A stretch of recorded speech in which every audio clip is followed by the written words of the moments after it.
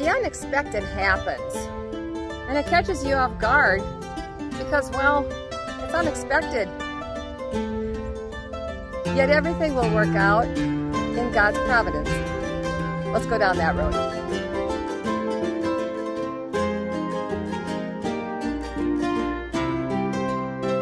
Hello, faithful people. I'm Orlene. And I'm Gary. And we are staying in a little city park in Platteville, Wisconsin, because it's very hot and we needed air conditioning. So we needed to have a 30 amp. Yeah, plus it's also been smoky the last few days. Very smoky from the Canadian fires. Today's a little better. Tomorrow's supposed to be better yet. So we found a really cute little park, and it's behind us, and they've got a walking trail that goes all the way through it. So we thought we'd take you on the walk while we talk about two very unexpected things that happened to us recently, and how they happened, what the results were, what could have happened, all those kinds of things, and how God helped us through it. And you won't believe how they turned out. Hope they inspire you. The first story is about our RV awning. Oh, there's a cardinal. Oh. The awning incident happened on the day that we had just finished taking the rest of the decals off of the RV, and I had promised Gary's mom I would cut her hair, and Gary was going to put the awning back up that had been shielding us and keeping us out of the sun, and he was going to just kind of put things away and whatever. So I went in the house and started cutting Gary's mom's hair. And a little bit later, I went into the bathroom to get a mirror for her, and Gary was washing his hands, and I didn't think anything of it. I had to kind of have him move out of the way a little bit so I could get to where that mirror was. I had no idea what had just happened to him. He's going to tell you right now. Well, first of all, I didn't want to tell Orlene what exactly happened because I didn't want her to chop my mom's hair all up, and I didn't realize she was already done. So, well, while I was putting the awning up, there's a slide in one of the arms that's held in place by a rivet that came loose. Well, the rivet came loose, and I was going to try to push it back in. It didn't work so well. I had to push it off the end. That's the only solution I could see at the time. So that meant that I would have to take the cap off the end. Thinking that the springs were all locked in place because the awning was out, I undid the cap and I pulled that off the end of the arm. The spring was not locked in place, and it suddenly just took off. It unwound rapidly and hammered against my right hand. I had no clue what had happened until it stopped spinning, and I dropped it. I looked at my hand. My fingers were pointing the right directions. Nothing was nothing was broken from what I could tell. There was no searing pains, just a bit of scrapes on my arm. A bit. Yeah. Yeah. Well, it was kind of a bloody mess for a while, but I washed it off and cleaned it up and learned a little bit about RV awnings. Well, it turned out good. It was just a scrape, as some Band-Aids and stuff, but big Band-Aids. Yeah, big Band-Aids and some antibiotic creams, and it healed up. Now it's almost healed up. However, it could have been much worse. For one thing, the awning had been making a funny noise every time Gary would go to pull it out or pull it back in each day. And the reason we do that, we don't leave it out overnight. We just don't. It's not a good thing to do. Storms can come up during the night. Winds can come up during the night. Even if you have it secured down, things can still happen. So we just take our awning and put it away every night. And it had been making this weird noise that didn't sound right, and I kept saying, what's wrong with the awning? And what would that have been? Well, the springs that coil up on the inside, there's always moisture that gets inside. After some years it can get kind of squeaky and noisy, and there's really I didn't know of any way to get inside to lubricate it, and I'm learning. Yeah. So shaking, when it spun loose, that shook the rust off and cleaned things up a bit, so it's not as noisy as it was. Gary's brother Mel, thank you, came over and helped. Gary was just going to take the awning off. He was done with it. He was done with it. He was just going to take it off. I was looking up prices and how much it would cost to replace it. I mean, it's 23 years old.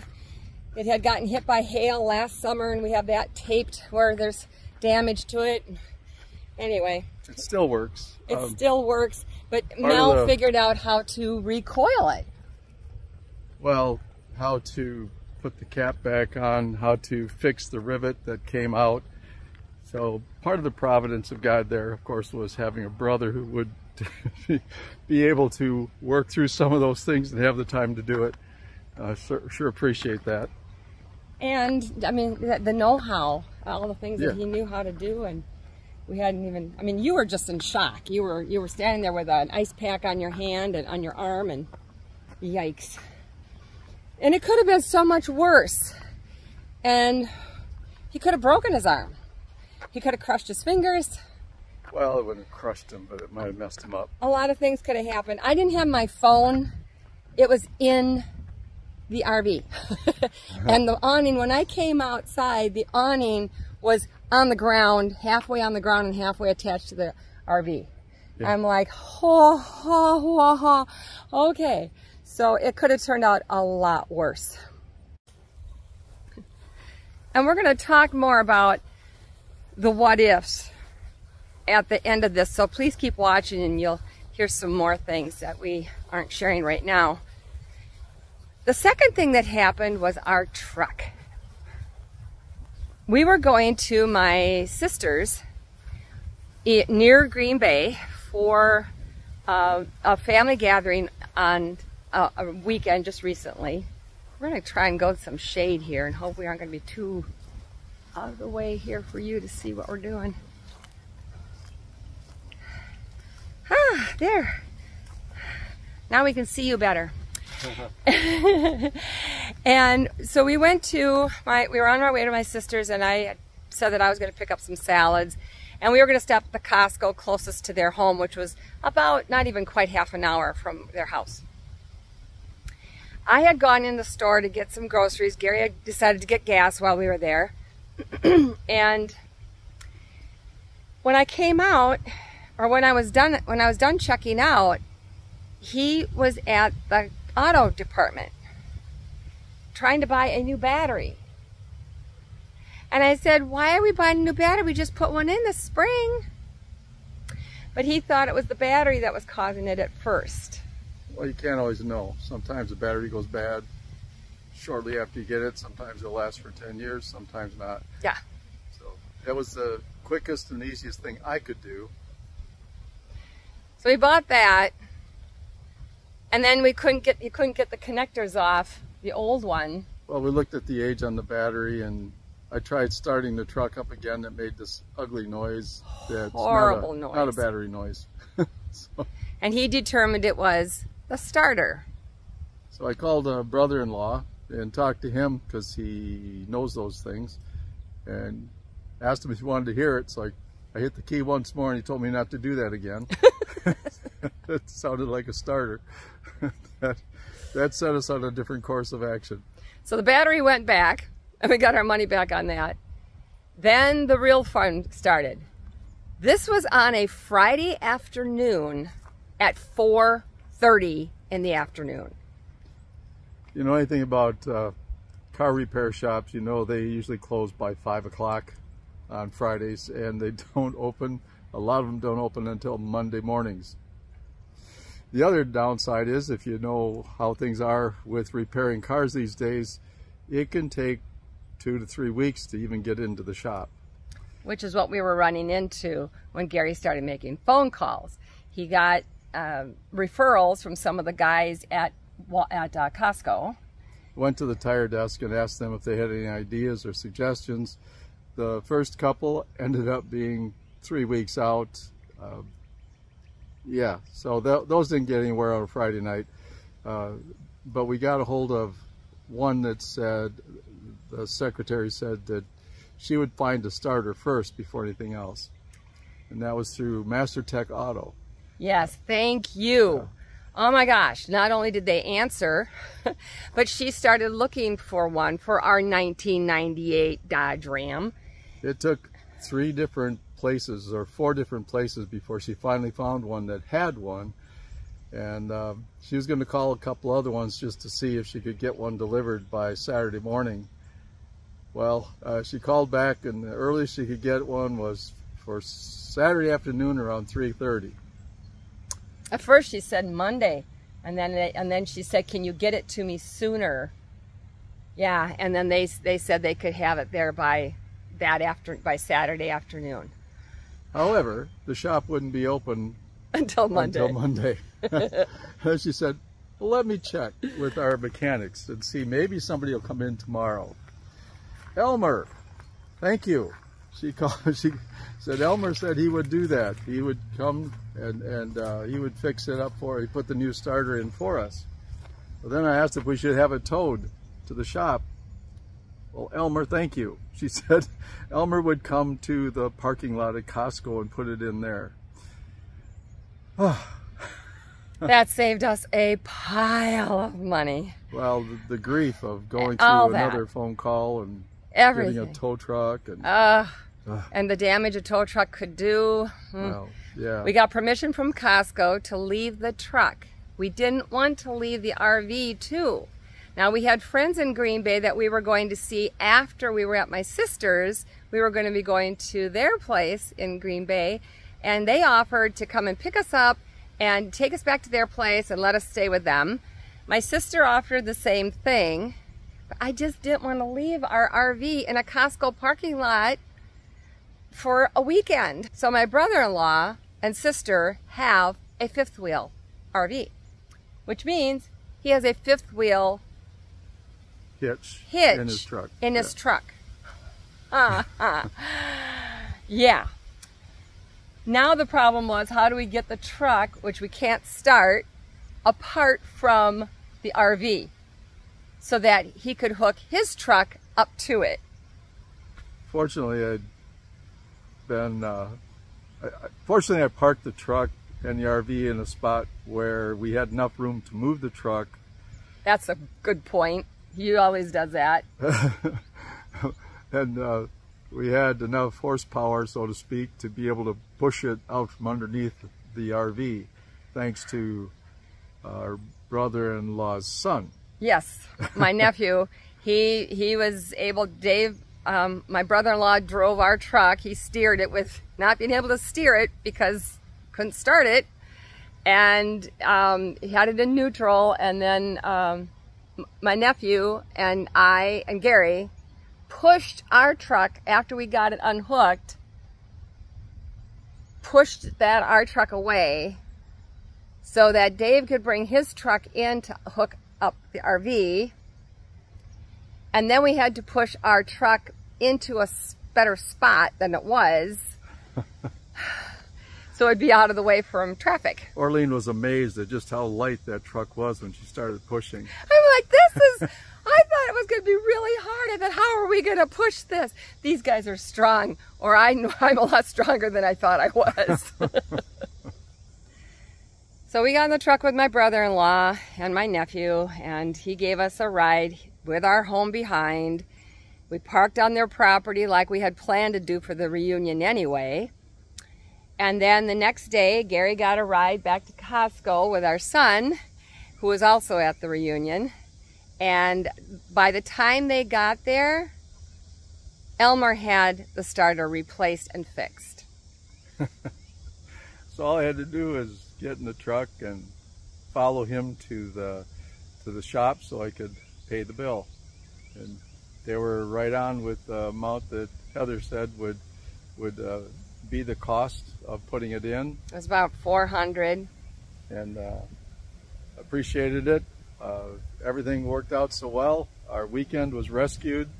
our little jaunt up into Door County was rescued. And we'll be showing a video on that as soon as I can edit through about 1,000 pictures and videos. It's only been about a week and a half since that all happened, so if we were waiting for the others to have a clearance for us to get into the shop, we'd still be sitting in the Costco parking lot. Well, yeah. We wouldn't be there, but we would have had it towed out. We'd still be sitting in your sister's driveway, and it would be, yeah. So. And we wouldn't have been able to have, well, we probably could have spent time with our friends because they would have come and picked us up. Things always work out. I guess that's the biggest thing about this video is that we want to bring up. What if Gary's arm had broken, or he had crushed his fingers, or something? I would have had to learn how to drive a fifth wheel. I would have had to get over my fear of that. It would have probably changed some of our plans. Depending on how bad it might have gotten injured, it might have changed our plans dramatically. We might not have been able to go south this winter. We might have had to completely change all our plans, but God would have blessed it no matter what. We're just glad he blessed it this way. Yes.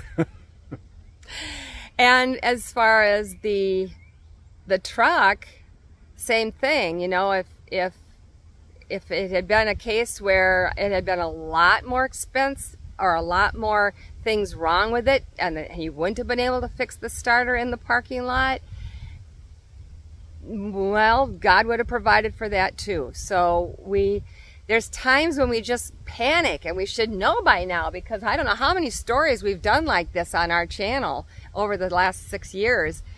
So many times that the right people at the right time, challenges that you don't know. You don't know. And when you don't know, you tend to assume the worst, or you see it's impossible, it can't work out, everything's ruined. Try not to go there.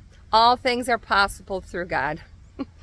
You will always make sure that there's a way out.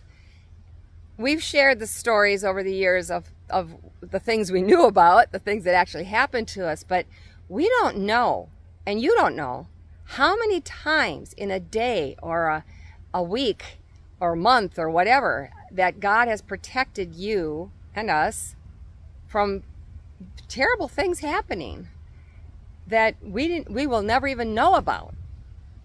And we could probably count on, we would never be able to count the number of times that he's, in his providence, has taken care of us. It's just mind-blowing. One of the things you can always count on, besides taxes and death,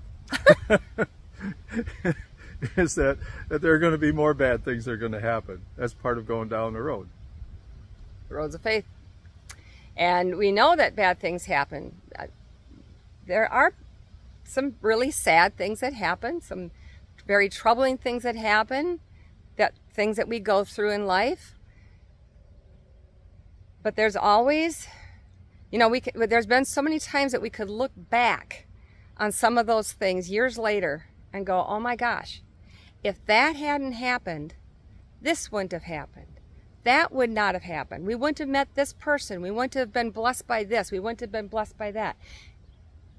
There's always a way that God works things out. Even when we're in our deepest, most troubling, scariest, most hopeless situations, God will help you. And that's probably the biggest message of anything, is that we have to trust that, because he sees the bigger picture and we don't. There's a saw going somewhere. Hope you can't hear that. So we just want to give a shout out to the heroes that helped us. Mel, his brother, my brother-in-law, Dave, his son, my nephew, whose name is also Dave, and our friends who offered to come and get us. That's another Dave and Karen.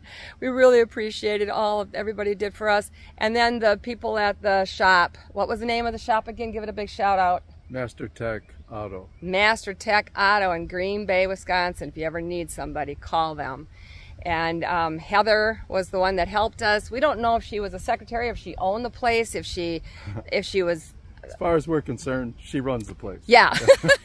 She was not going to stop till she found that part, so that was pretty cool. and then she did everything she could to get somebody to work on it. And we should probably also say thanks to Elmer for coming out and doing all that. And he was a young guy. He had a family, we think. I don't know. He had maybe his wife or girlfriend was with him. There was a lot of people involved in this that really helped us, but of course God was the one that brought them all together to do that. So we really appreciated that. We thank the good Lord for that. Yes. Very much so. Yeah. All right. You probably have a lot of stories to tell too. If you want to share some in your comments below, we'd really love to read about them. Just share something maybe recently that happened to you that you never thought would have a happy ending or a good ending the way it was going. I mean, we'd love to hear your stories too. Check out our Facebook page for more things on there that we don't always put in our videos. Subscribe if you haven't yet. Hit that red subscribe button down below, and then a little bell is going to pop up. If you tap on the bell, ring the bell, then you'll be notified every time new videos come up. And if you don't, you won't know. Thanks for watching. Be watching for the Door County video and others. I've got so many in the works right now, you wouldn't believe it. And until next time, God bless.